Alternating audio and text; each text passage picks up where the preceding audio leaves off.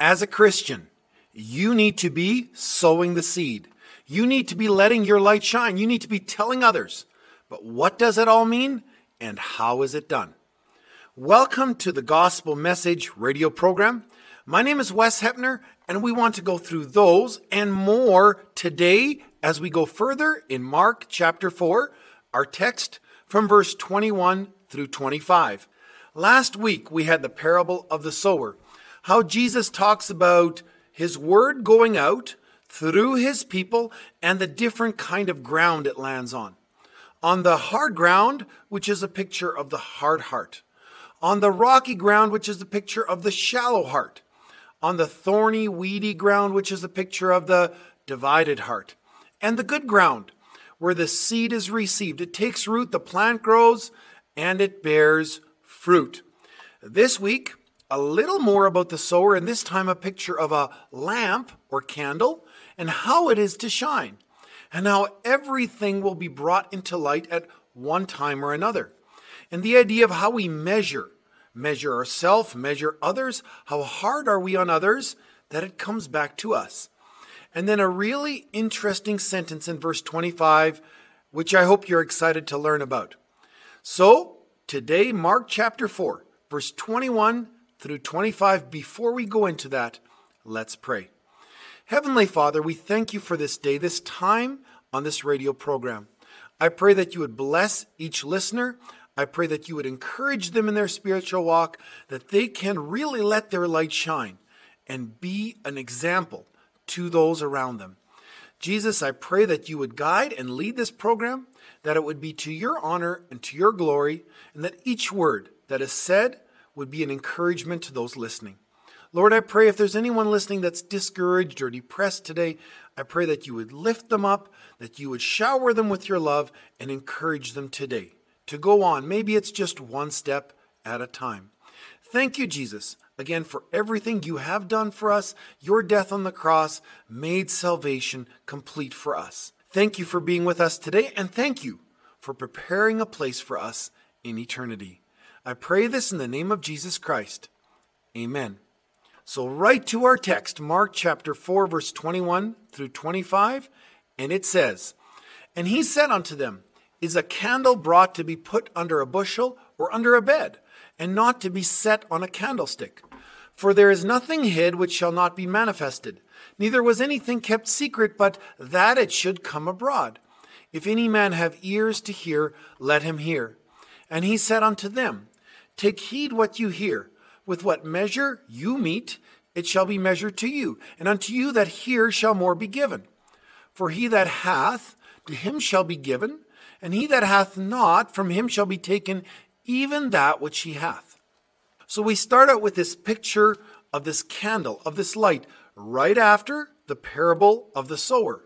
And often if we take this verse alone, we think of it as a Christian should be a light. A Christian should be sowing the seed. A Christian should tell others. And I believe that's 100% a Bible truth. The ground does not matter if it does not get the seed. Whether it's hard and rocky, shallow, full of weeds, or good ground, without the sower sowing the seeds, there will be no healthy plants growing in the ground. No fruit will be produced.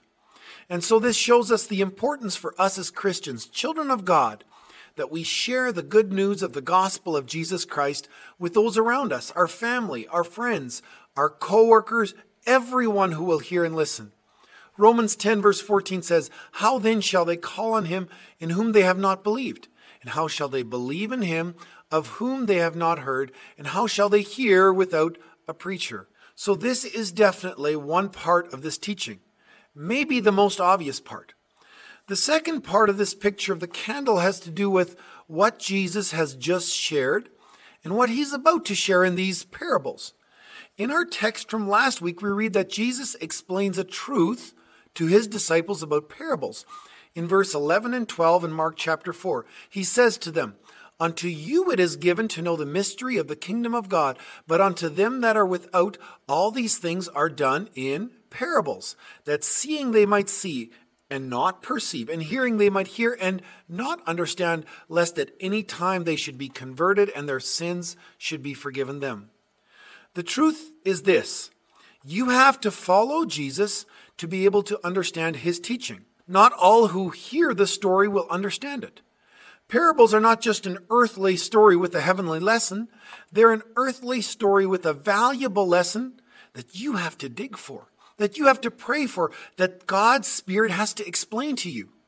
Jesus kind of explains this in another parable when he talks about this pearl of great price in Matthew chapter 13, verse 45 and 46, where he says, "Again, the kingdom of heaven is like unto a merchant man seeking goodly pearls, who, when he found one pearl of great price, went and sold all that he had and bought it." This truth of these parables is like this pearl of great price. To know this truth, you will have to search, you will have to dig, you will have to pray, and you will have to have the Spirit teach you. And it's so valuable once you find it, you'll leave all to be able to hold onto this truth and have it for yourself. Back to our text. Jesus explains this between his parable that he wants people to know the truth, and that the truth should be shining as a candle, that it will come out because it's so valuable. But we also have to understand that many in this time did not understand the truth of the parables. And Jesus did want them to understand. Verse 22 and 23 of our text, "For there is nothing hid which shall not be manifested, neither was there anything kept secret, but that it should come abroad. For any man have ears to hear, let him hear." Jesus says there will come a day when these parables that are hard to understand, that you don't understand, will be totally clear. The truth will be open.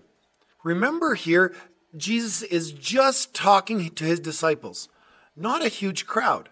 He's explaining this to his disciples, wanting them to understand, but also explaining that there will come a day that these truths will be open to everyone who believes, everyone who has the Spirit of God living in them and teaching them.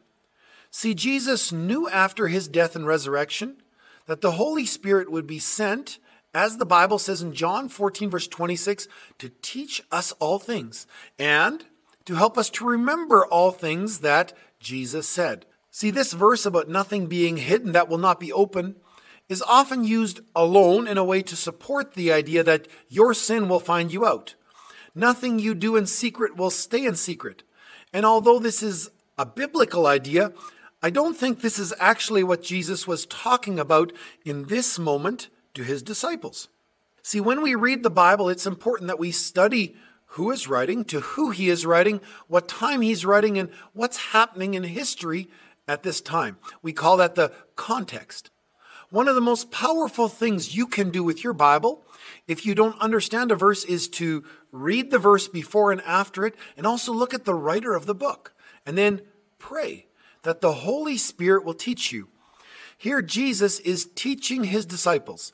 He has just told a parable and now tells them that whatever is hidden now will be open later.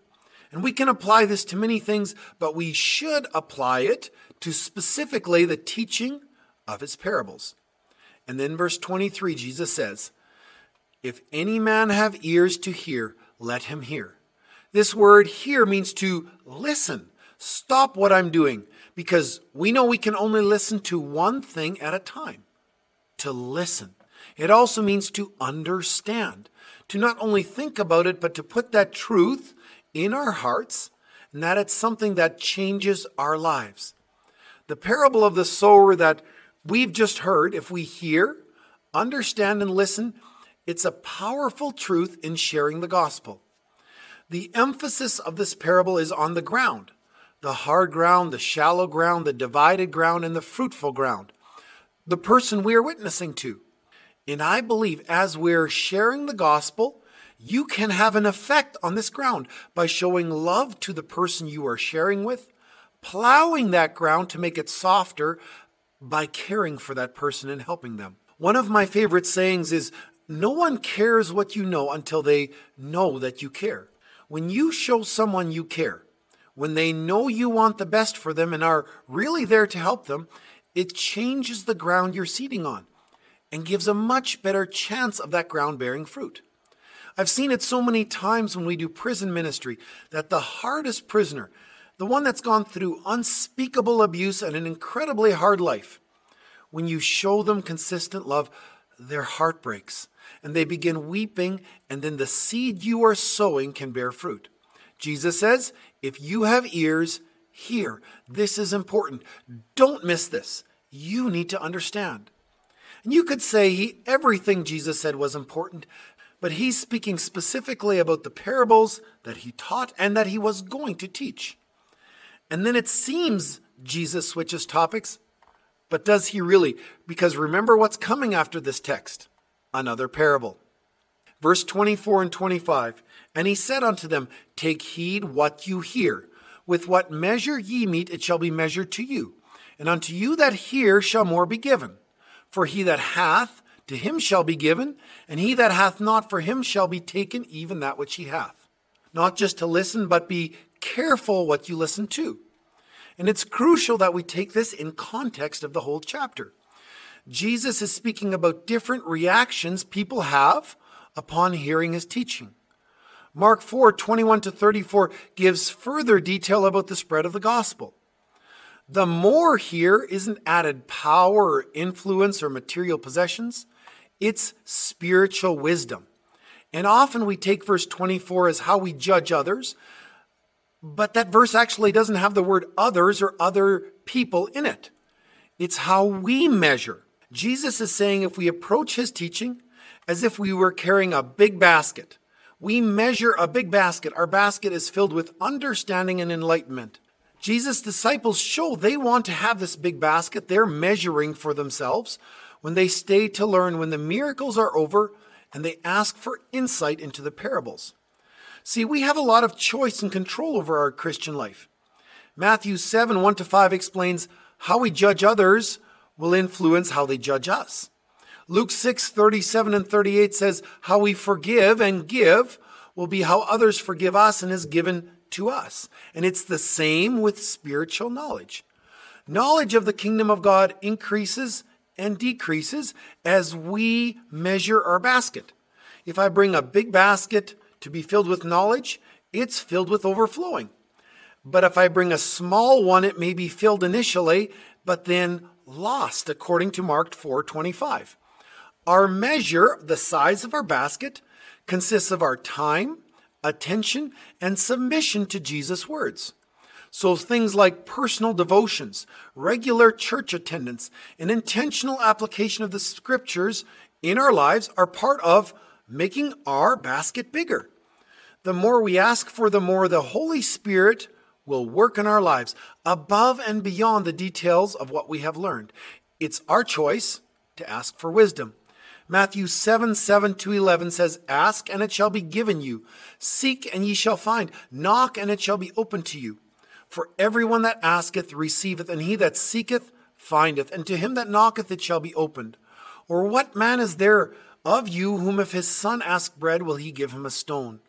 Or if he ask a fish, will he give him a serpent? If ye then being evil know how to give good gifts unto your children, how much more shall your Father, which is in heaven, give good things to them that ask him? It's our choice to decide how much wisdom we'll ask. That's found in our text in verse 33. And God will honor our request. James 1:5 says, if anyone lack wisdom, let him ask of God that gives to all men liberally, and upbraideth not, and it shall be given him. So if you are asking God for wisdom, are you bringing a big container, a big basket for all your wisdom? God wants to give you wisdom much more than you now have. But you need to ask and you need to bring the container. And I think a lot of us forget the container. We ask for wisdom, but the container of personal devotions, prayer time, church attendance, fellowship with other Christians is measured very small. Maybe, my friend, it's time to enlarge your container by taking these things seriously. My name is Wes Heppner. You've been listening to the Gospel Message Radio Ministry. Our address is The Gospel Message, Box 1760, Warman, Saskatchewan, Canada, SOK 4SO. Our phone number is 306-230-7807. Our website is gospelmessageradio.com. Thanks for listening. I wish you a blessed week.